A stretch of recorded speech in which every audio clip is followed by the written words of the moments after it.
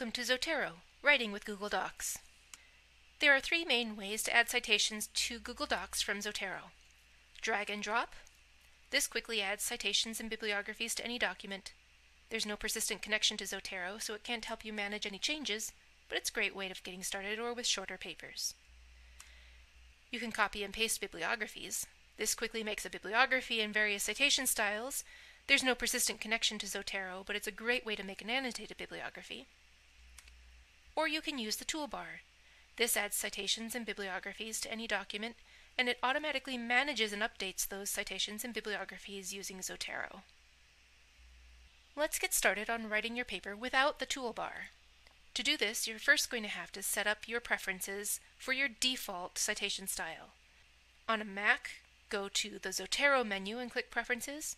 On a Windows machine, go to the Edit menu and click Preferences. Then go to the Export tab and select your default citation style.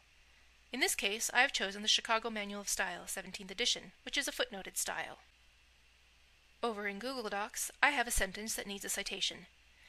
So I'll get started by adding a footnote. Then, over in Zotero, I'll highlight the item I want to cite, hold down the Shift key, and then drag the item into my document.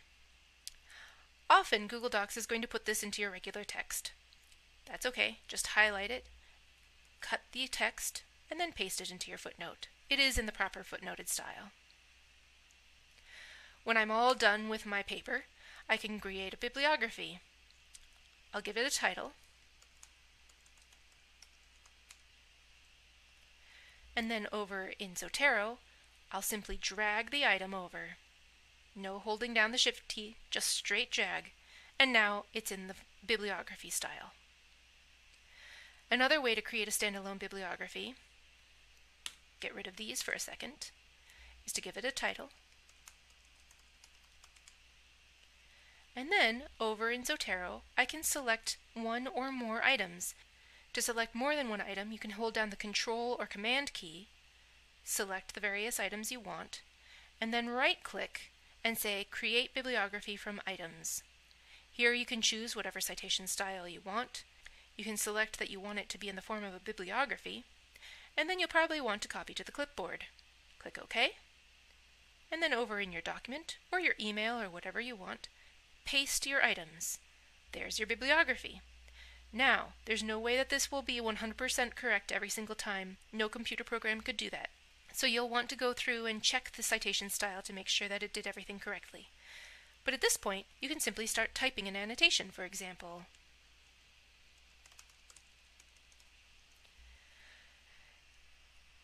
Now let's look at writing your paper with the toolbar. This will help you manage your citations and is really good for longer papers. In Zotero, I would put my cursor where I want a citation to go. Then I'll use the Zotero menu that got added when I added the Zotero connector. If you don't have the Zotero connector on your browser yet, you can go to zotero.org/download to download it. Here I'll click Add Edit Citation. The first time you do this, you'll have to give Zotero and Google Docs permission to talk to each other. If you have multiple Google accounts, be sure you're using the account that's associated with this particular document. Now I can search for the title or the author of the document I want to cite. And here is the item I want to cite, so I click on it. I know that the information I found came from page 3, so I'm going to click into this and then enter 3. Hit enter once more, and it will add it then as a footnote, because this is a footnoted style, to my Google Doc. When I'm all done writing my paper, I can create a bibliography. Simply give it a title,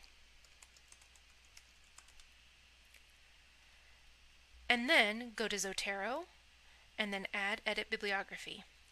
Zotero will go through all your footnotes and create a bibliography entry for each one. Now again, there's no way that Zotero or any other program will be able to get all these citations 100% correct, so you'll have to check them. But do not type inside of the citations that it generated for you. This could end up corrupting your programs. Instead, you'll have to go back to Zotero and make your edits there. Let's say that I don't need this exclamation point at the end of the sentence. Back in your document then, go to Zotero and refresh. All the changes will be made. If there are some changes that you can't make the programs do for you, wait until you're completely done writing your paper, save a copy, and then go up to Zotero and unlink citations. Go back to your Google Doc and say that yes, you want to unlink your citations. And now these are just plain text and you can type in them to your heart's content. Or add an annotation. And as always, if questions come up, feel free to contact us. We're here to help.